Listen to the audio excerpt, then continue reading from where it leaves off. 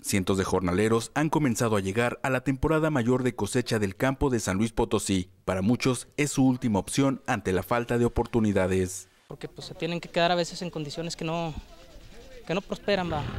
Pero pues es más que nada por la necesidad, la falta de oportunidad que hay. Decenas de familias de origen indígena cruzan el país y por años han soportado las condiciones de los campos jornaleros tan solo para sobrevivir. Pues para comer, si no trabaja uno, pues ¿qué hace uno? Estaba 110 al día. Durante el 2015, las autoridades federales llevan levantadas más de 90 recomendaciones de atención urgente relacionadas principalmente con las condiciones mínimas de vivienda. Las instalaciones como suministro de agua, como instalaciones eléctricas y las adecuaciones de los espacios de vivienda.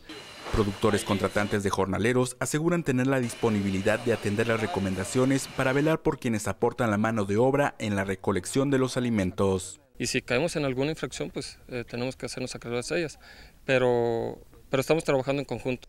Desde las condiciones precarias de transporte para llegar a los campos agrícolas hasta enfermedades contraídas por la naturaleza del trabajo son obstáculos con los que los jornaleros sueñan estar protegidos. A veces uno no sabe si regresa bien o regresa mal, pues sabrá Dios. Uno necesita apoyo, no sé, por alguna enfermedad o así, pues estaría bien que tuviéramos un seguro con el cual nos pudiéramos respaldar. La Secretaría del Trabajo incrementó los operativos de vigilancia en zonas agrícolas que esperan el arribo de más de 3,000 jornaleros de diversas partes del país. En San Luis Potosí, línea informativa Carlos Ventura.